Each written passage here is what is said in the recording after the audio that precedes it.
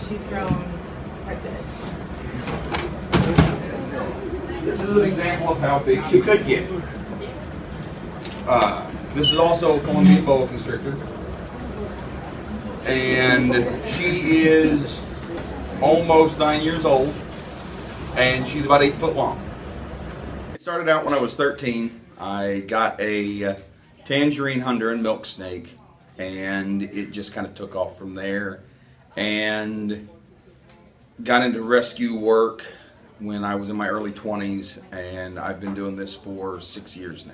We brought a bunch of our animals to show the kids, give a little talk, and then give the kids a chance to interact with the animals and see that they aren't the horrible killers that they're sometimes portrayed as. We brought everything from a little baby California king snake all the way up to a 8 foot long boa constrictor, and all the way from a little baby gecko all the way up to a probably 3 foot Argentine black and white tegu. To hear Miss Ordauer speak, they pester her all year until we finally show up, and then it always starts out slow because we start out with the smaller animals, and then as soon as I say, okay, if anybody wants to hold anything, come on up, we get rushed.